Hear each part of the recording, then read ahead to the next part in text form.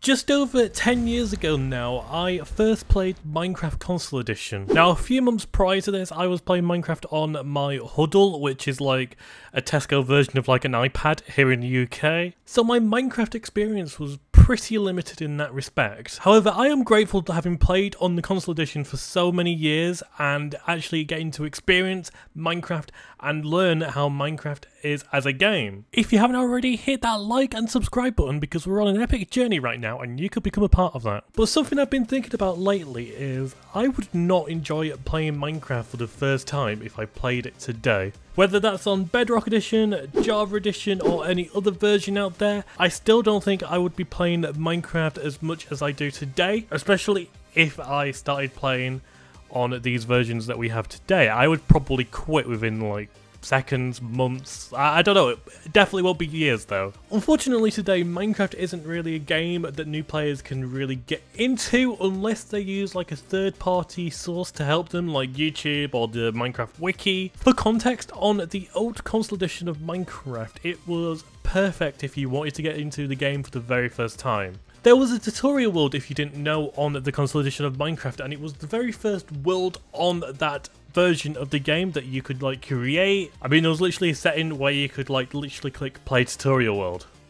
And the tutorial world speaks for itself really. It had so many features in that little world. In particular, whenever a new update happened, there was a section in that world for the new update, and it was like a bit of a helping guide on how to use some of the items there. It literally showed you, for example, if it was like a redstone contraption, how to build it and what it did. It explained it perfectly as well. There was also some fun elements in the tutorial world. You could like search for music discs. I think there was every single music disc in that world that you could like collect as sort of like a quest or a challenge. And in some tutorial worlds there were nods to content creators out there. For example, Stampy's Love Garden was in a tutorial world at one point, and it was just a perfect environment to be in as a starter. Not only was the tutorial world a big thing on the console edition of Minecraft, there was also these little hints as well that popped up. And I'm not talking about what it is like on Java Edition today. I think today there's like these little hints that say, open this to craft a crafting table, for example. Whereas back then, it actually told you what each button did. It actually told you, yeah, you need to do this to access this, for example. And it always explained it in greater depth. Like for example, here is a starter chest. This starter chest has like a select of items of which you can use going forward in your survival world.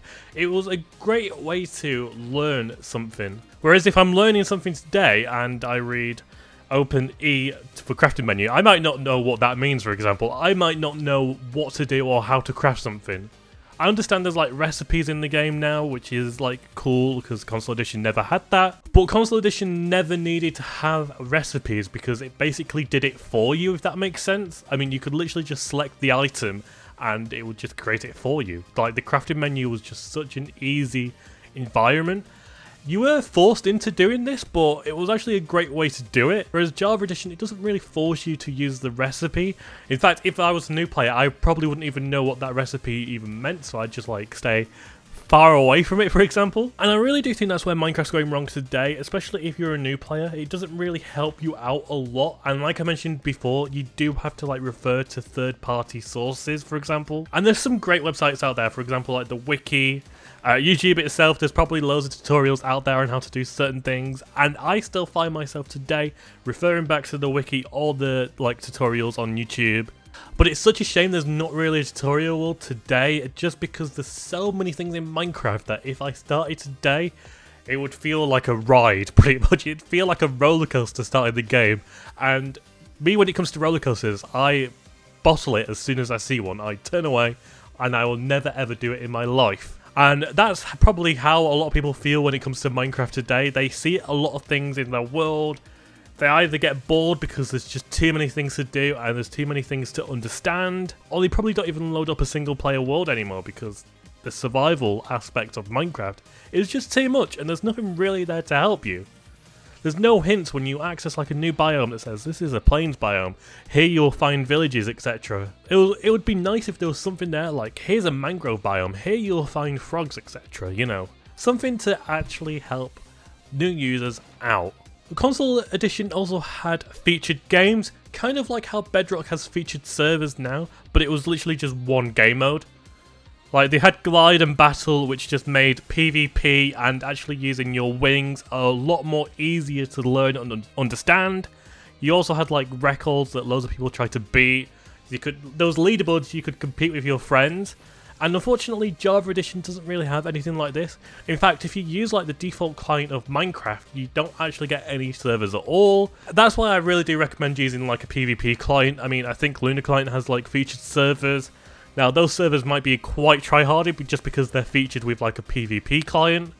But I wish like Minecraft did it so you could actually have like featured servers, or maybe like featured tutorial servers. Like one server, one game type of thing, like 4J Studios did it, like a battle or a Hunger Games type of game, just to get people used to playing multiplayer as well, because that even playing multiplayer today can be a bit hard. I mean, especially if you're like light years behind other users. I mean, if I was going on Hypixel today for the very first time, there's stuff that Hypixel makes that make it easier for like new users to understand, but I feel like it would be a marathon type of thing. There's too much to battle at, really, and there's too much to conquer when it comes to playing Minecraft, whether that's single player or multiplayer. And I really do hope one day Minecraft actually realizes that and, you know, makes a nice little world, a tutorial world. I don't know if they can actually call it a tutorial world because that's been there and done, but a starter world, for example, a nice world where you can actually learn to understand the game itself. When it comes to texture packs as well, 4J Studios like created these like mashup packs that actually they had a world for that texture pack or mashup pack, and they actually made it so it explained what this mashup pack or texture pack or collab was.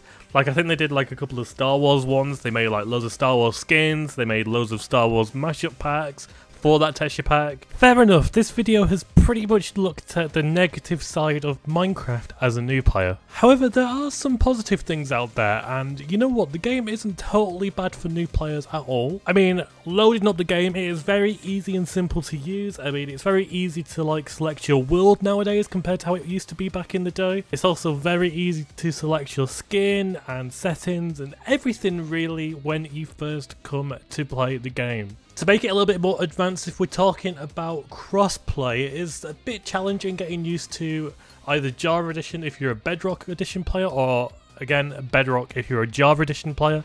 I know a lot of people out there really don't like the crossplay at the minute because they either don't like Bedrock or they don't like Java Edition. Again, I don't think Minecraft can actually do anything about that. That's pretty much subjective and it's down to like personal preference. But you know, in terms of actual crossplay, Minecraft made it really simple and, you know, relatively easy to understand. I know there isn't crossplay on Java Edition yet, but Bedrock Edition crossplay, and it's really fun. It's really fun getting to actually play with people that you've never really played with before. Especially your friends who probably didn't have like an Xbox at the time but have like Pocket Edition or Windows 10 Edition, whatever it's called now. And it was just a great way to learn and understand Minecraft in that respect. I'll be interested to hear what people think about this in the comment section down below. Subjectively speaking, do you think Minecraft is a hard game to learn today, or do you think it's easier? If you did enjoy, make sure to leave a like on the video and I'll see you next time.